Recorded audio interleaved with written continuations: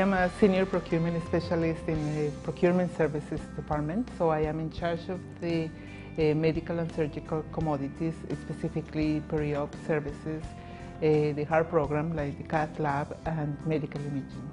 What contract she's working on at the end of the day, we're all here to save money for the hospital, still have quality, and ensure that the patient is taken care of. She is very empathetic and sympathetic and puts everybody's needs ahead of her own, always.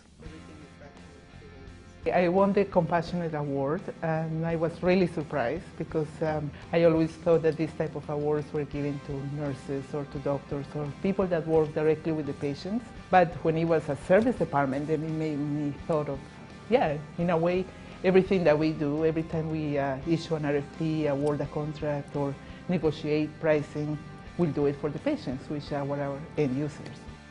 Judy is a very humble individual, easily approachable, so she's sort of been everybody's mentor and coach, and people are just naturally drawn to her because she's so easygoing and friendly. When I had the opportunity to be the acting manager in 3 different opportunities in the past 7 years, so with the staff, right? You talk to them, and if they have an issue or they have a problem, and you help them. So you apply compassion that way. Even if it's just listening or just giving a little advice or just tell them, don't worry, everything is going to be better, that's enough.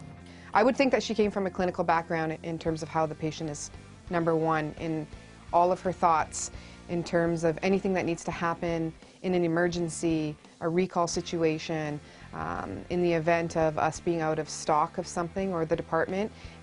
The way that she takes action immediately makes you feel as though she's been there, she feels it. Whenever I used to feel stressed out or overwhelmed with the amount of work, I just went to one of the ICUs or one of the nursing units, and only by passing by and you see the patients that they really need your help. So you feel encouraged and energized to go back to your desk and then work harder or think of, okay, if I manage to get this product sooner, the patients will benefit. So that's how I will apply compassion to my job. She has been there to support the department through a lot of hardships and change. She has persevered even when things haven't necessarily gone in her direction. I'm honored to have been a part of this special day, and she deserves this award. I think she should have probably got it many, many moons ago, but I'm so happy that it has come, and she's absolutely deserving of it.